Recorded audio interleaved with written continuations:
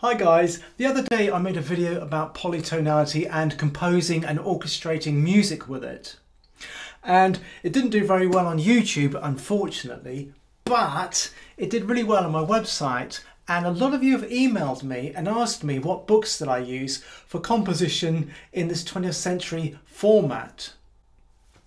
So I've made this video just to go through some of the books, well, the top 5 that I use.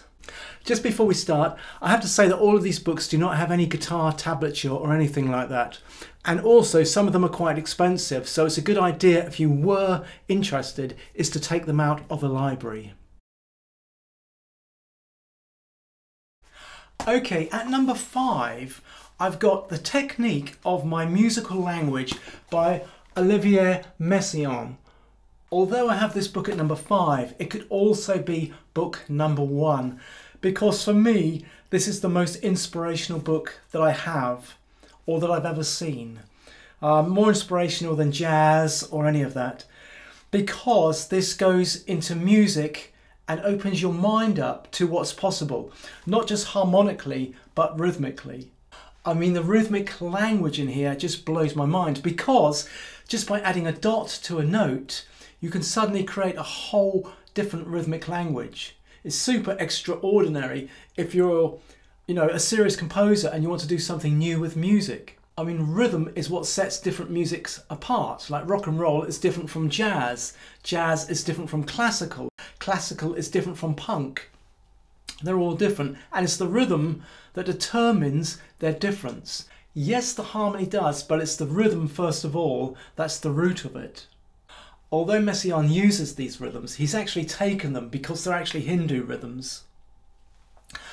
And if you're in music today, I mean, I love Shakti and I love conical and everything, but it's become a bit of a cliche now where everybody's doing it and it's not kind of new anymore. But when I look at these rhythms, suddenly there's lots of newness to be had in music again, and to re-establish what's available and what you can develop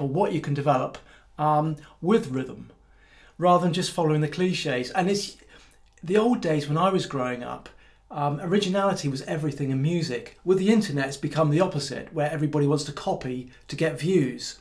Nothing wrong with that if that's what you want to do, but the great composers were original. Chopin had an originality, Boulez, he has an originality, Beethoven, Mozart, Bach, they're original. Even when I was growing up, David Bowie, Elton John, that was very original in its day. Prince, that was very original, and the production, that sort of thing. So originality is the key thing that I look for in music. I don't care about cliches, I'm not interested in them. I need new things, and the rhythms in here on their own are new and give me lots and lots of ideas. And it's interesting because he talks about different ways to conduct, with an orchestra, these rhythms. Also, we have the harmonic concept with the use of his modes of limited transposition. And so he uses bi-tonality and polytonality within his own harmonic concept. At number 4, we have Adam Neely's favourite book, and it's this, 20th Century Harmony by Vincent Persichetti. And John McLaughlin uses this book as well, incidentally. And when you see Adam Neely videos, this is always in the background. I don't know why. He always has it in the background on a stand. This book sort of serves as a really good all-rounder book and covers all bases. This book generally looks at things like intervals, chords, building chords, multi-chords, and multi-scales as well. The multi-scales is really interesting in here, along with mirror harmony. And this book covers those subjects really well. There is some 12-tone, but there's only a small, really, amount. It doesn't really go into it in great depth or great detail, but it's still really useful. This is The Musical Language of Pierre Boulez, Writings and Compositions. It's a Cambridge edition, but it goes into great detail in Boulez's compositional method. Really what his style within this book is comprised of is opposites. In a sense, that's sort of what his style is, because people will hear something and they'll say, well, he's just making this up as he goes along, or he's just playing anything, or it's just a noise, or there's no structure. The irony to this is that it's really unbelievably structured. he will have a long augmented phrase followed by its opposite in diminution. But also within this, there will be things like retrograde motion and transposition. So the way that he uses and exploits these compositional devices is really, really illuminating, because then you can start to hear the music with clarity. And then you get ideas from that, and then you can make your own ideas from that, especially this augmentation and diminution. Also, Boulez does take a lot of ideas from his teacher, Olivier Messiaen. So those ideas come through as well, again, especially in terms of rhythm. So this book is a highly complex book. It's not a book I would advise anybody to buy or to read unless you're really serious about, 20th century classical music and you want to write for an orchestra. It is super intellectual, but at the same time, it opens new pathways to do new things and to compose really new and interesting material. At number 2, we have this book here. And this is Anthology of 20th Century Music, edited by Robert P. Morgan. What this book is a collection of works and then musical analysis. So this book takes selected works from many composers like Stravinsky, Webern, Berg, Schoenberg, Scriabin, Debussy, Charles Ives, Bartók, Peter Maxwell Davies, and there's huge amounts of analysis. The analysis of these works is useful because you can take it off the page and then apply it to your own ideas or your own compositions. As an example, there's a great analysis in here of Berg's lyric suite. And this is what I really like, is I can just take something from here and something new will be composed. And it's inspirational composition as well. It inspires me, which is really important. When I have a book, I want to be inspired by it. There's also a great Stockhausen analysis in here, which for me opens up lots and lots of doors and makes me listen and hear things in a new way that perhaps I wouldn't do otherwise. For instance, you might just play one bar, but that one bar might set off 20 other bars of music, because you get ideas about the intervals, how to exploit these intervals, how to copy the intervals, transpose, how to use retrograde, and you exploit them, manipulate them, and then create material from the material. At number 1, I have this book here, Music Lessons by Pierre Boulez. And this has no musical examples, but what it is are essays of his lectures on music. So this is much more about understanding music and what music actually is, and our role or our parts that we play in it. For many people, especially when you come into sort of popular culture, it's always about the person.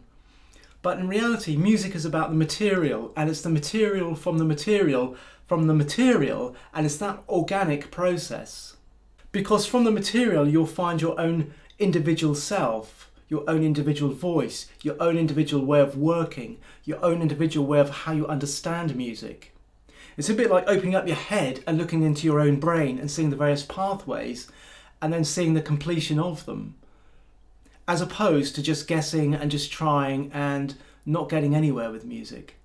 So from this material, it's us coming through the material, as opposed to it's about me and some material that I've made. It's more about the material itself that defines us and speaks our own unique voice, or we find this voice through the material. And this is really, really important, because you can then define and have clarity about what you're composing, what you're about, why you're doing it, and what you need to do, how to be prolific in order to keep doing it, and how to sound in the way that is different from other people's sound. It's no good copying Beethoven or copying Boulez or copying something like that. And it's the same with improvising. It's you're trying to find a new way of doing it and speak your own individual voice. If you just sound like Charlie Parker, that's great, but people will say you just sound like Charlie Parker. You have to find your own voice, but it's through the music itself that you find it. And it's extremely revealing, difficult to come to terms with. In the beginning, because you're going to have to create material that's not very good before the good material actually comes to the surface, or the cream rises to the top. And if you can see that and comprehend it, both in your practical playing and your own thoughts, your own thought process, your own intellectual understanding, then the music comes together a lot quicker. I mean, I only read a few pages at a time of this book now, because I like to actually ponder on what I've thought about whilst I'm reading this, and about what it's actually saying and how it relates to me and what I'm actually doing. So I'll just ponder on this for a few days and suddenly get illuminated by something that I would never have thought of before. I mean, even with this channel, there's about 630 videos. I've taken off about 300. But I've made that amount of videos. Would I have made those videos if I hadn't read this book? The answer is no. I would have stopped about 150 videos in. But when you can see the way, even if it's not that good what you're doing, you can see the way forward. And it's through the actual material, whether in this case video, there's a bit of music in there, you can see how to move forward. Otherwise you'll just get to a point and you'll just stop. And that's what happens in music. A lot of people don't see the material, they see themselves. And I've known, like I say, people that have, you know, been born with talent. They're actually gifted with talent.